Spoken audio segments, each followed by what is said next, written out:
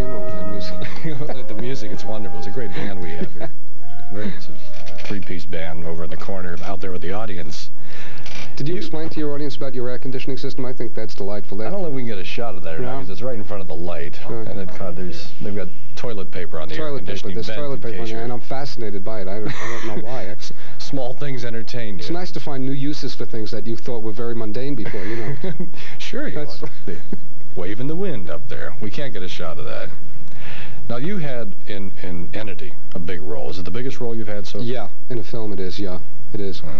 I play a psychiatrist that's trying to convince Barbara Hershey that she is not being raped, but it's all happening in her own mind. Unfortunately for my character, 5 minutes into the film, the entire audience sees this thing rape her. So they know I'm kind of wrong right from the beginning. That was based on a true story, yeah, supposedly. It was. Yeah. The lady that they say that actually happened to, the psychiatrist said what, that she was lying or something? No. What happened is they followed it, they followed the story. Actually, the real story is kind of interesting. They didn't get this far in the film. The character I played, the psychiatrist, became so obsessive in his concern for this woman that he left his practice and went down to Texas to an institution where she was committed, and he worked in that hospital to be near her. Just to continue following with her and all like that. So I never met the real person, so all my information comes from the fellow who wrote the book, Frank D. Felita. But you followed the story all the way through, as opposed to just working in the film, and that was it. Oh, yeah. In fact, the parapsychology department was disbanded at UCLA after this case.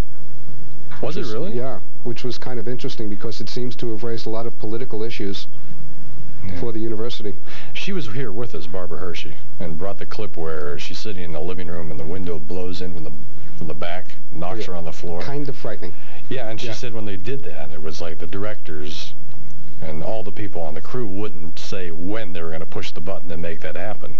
I guess to get the realism. Well, isn't that a lot of fun? No, I wouldn't want to do that. Isn't that great? I wouldn't want to do that. No.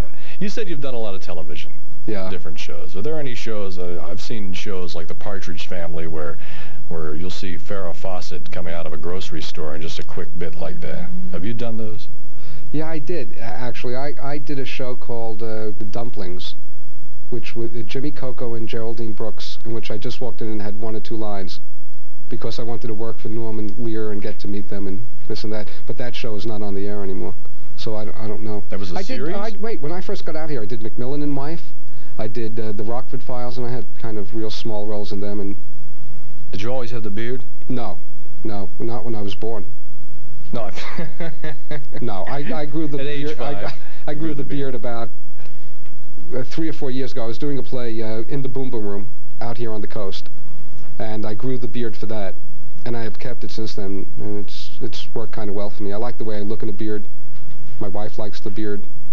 But if the part came along, though, they said you don't need the beard, you'd shave the beard off. Absolutely, of course. Yeah, because that's one nice thing about having a beard. You can take it off. A lot of people can't put one on. I know we had... I can't do that. I never thought of that. I could never grow a beard. You arrived in Hollywood 30 years old. 29. 29 years old. Yeah. Which is kind of a late start out here. Did you work in New York? Well, I had a life before I came to Hollywood. Yeah. Yeah. But not as an actor or as an actor? Yeah, I was acting in New York for about 4 years before then. I didn't get into acting till I was about 25 years old. Which is still kind of late. Was that after the Chinese? Yeah. I was in, as I said, I was in graduate school in Taiwan, and I was going to get a doctorate in Chinese history and then work for the government. And for some pretty complicated and tedious reasons, I decided not to follow that. And I came back and became an actor when I was about 24, 25 years old. It's quite a turnaround, though. Did you do theater in school? No, my last year of college at the University of Buffalo, I produced and directed a play because I needed to make some money for my tuition.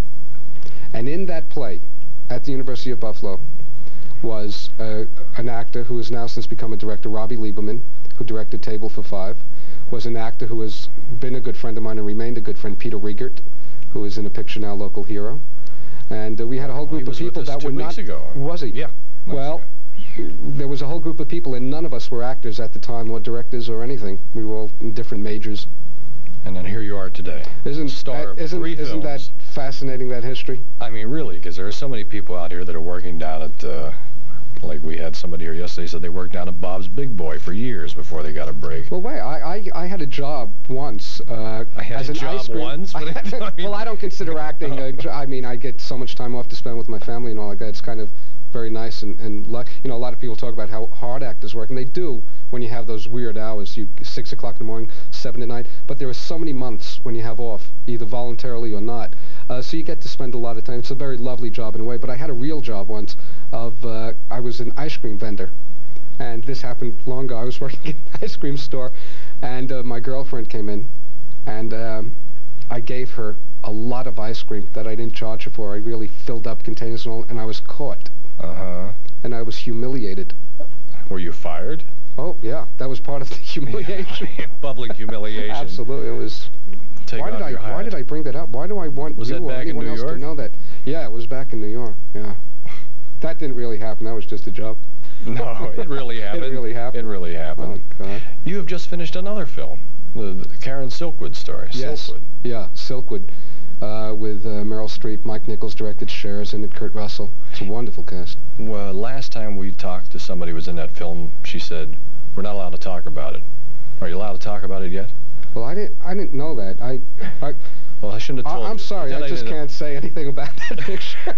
No, I'll talk about it. I know very little about it. I've been kept in the dark, actually. I know that Meryl Streep is in it, and Mike Nichols. You know the other people that are in it. And, what part did you play? I'm sorry, I'm not allowed to divulge. Come on. I played a union organizer who actually was instrumental in her actual story of getting her involved a little over her head with the national organization, and I kind of I provided some sort of impetus for her to get some information that turned out to be pretty important information. In fact, she was going to meet my character and the reporter from the New York Times the night she died. Cher, as you said, was in the film. Mm-hmm. Who plays Karen Silkwood? Meryl Streep. Meryl and Cher plays her very good friend and roommate, and Kurt Russell plays Karen Silkwood's lover. Did you have a lot of scenes with Cher? No. I just worked with Meryl. That's somebody to work with, I imagine, because she is real good. Yeah. She impress you? Yeah. Yeah, you know, it's kind of interesting, this kind of deification of actors. I think she's the finest actress I've ever worked with, but you can't afford to get impressed by somebody, because then it will be impossible to work with them. That's a good, I've never thought of that. So even if I were, I made it my business to treat it as a colleague, which we were, and She can take on what I get a charge out of seeing her. She takes on all these different characters and accents and personalities. I know when she was in The Deer Hunter, I grew up around girls like her, so she was so realistic. And then Sophie's Choice, she does that. It's just amazing how she can go from one to the other. Now, the Karen Silkwood story, the case, the true story, is there a way you could tell us about it? Just 15, 20 seconds of the story, the true story of Karen Silkwood. Well, from what I understand, there was some, boy, I don't know how to make this concise. At the Kerr-McGee Institute facility, there was some problem with the health and safety conditions there, and Karen Silkwood got involved with union activities that eventually spread to the national organization. And then she died in an accident, and there's a lot of controversy about how she died. That's kind of very skeletal, but that basically tells what the story's about. Yeah. And when they release an it's not a TV film, is it? No. Yeah. That's a feature. I don't know. I'm not privy to those decisions. So what are you doing right now? Is this one of the periods where you have a few months off? No, I'm actually doing a picture now with Judd Hirsch, Martin Balsam, Pamela Reed, Michael Tuckler, and Gene Sachs. It's called The Goodbye People. It's based on a play by Herb Gardner. And it's a lovely, lovely piece. So you said the acting job is fun for you because you get all this time off. Do you have any time off? Yeah, you know, because acting is not going to work 9 to 5, Monday through Friday, 50 weeks a year. But it seems like you just wrap up one project and go right into another one. Well, I can disabuse you of that in a moment. I finished Silkwood in December, and other than the Hill Street Blues, I haven't worked, and I'll be going to work again next week. So and you've had this 3 is months. March, you know. So you've had 3 months, 4 months off. Yeah. Okay. Now you cleared it up. There you go. All right. Thank you, Ron. We're going to take a break. Hope you can stay with us. Valerie Kaprisky from the new film Breathless when we come back.